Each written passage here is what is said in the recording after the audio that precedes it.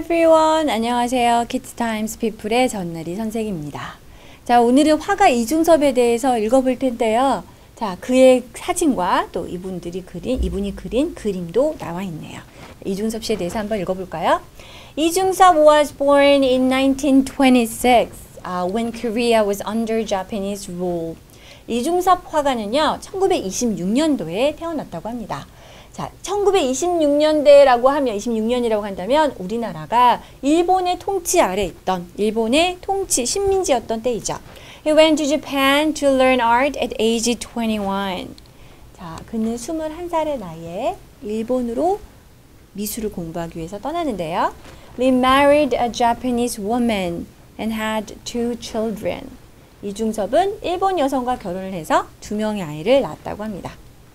When the Korean War broke out, 한국 전쟁이 터졌을 때, 전쟁이 터졌다는 거를 우리가 break out 이라는 표현을 쓰죠. 발발했을 때, his family became very poor.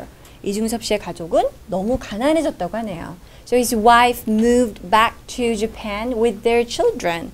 그의 아내는 아이들과 함께 일본으로 돌아갔습니다.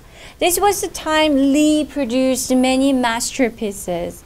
우리가 이제 masterpiece라고 하면은 정말 걸작품, 그냥 작품이 아니라 아주 굉장히 가치가 있고 뛰어난 작품을 masterpiece라고 하죠.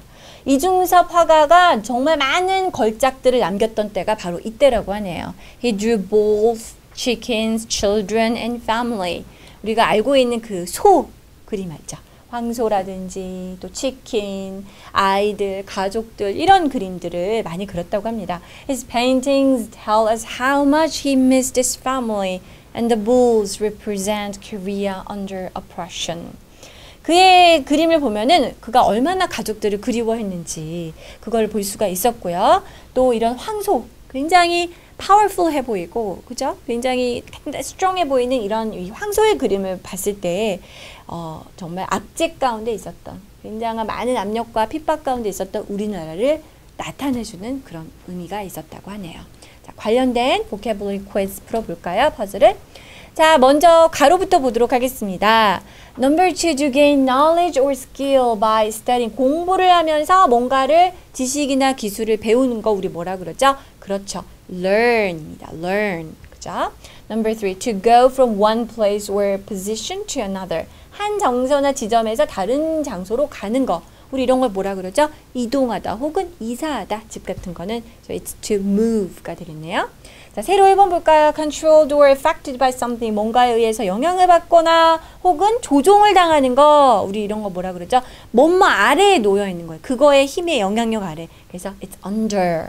Number 3, to feel the absence of something. 뭔가의 부재를 느끼는 거죠. 그립다. 이런 거 뭐라 그럽니까? That's right. Miss something or miss someone. 이렇게 얘기할 수 있겠네요. Okay, that's all for today. I'll see you next week. Bye bye.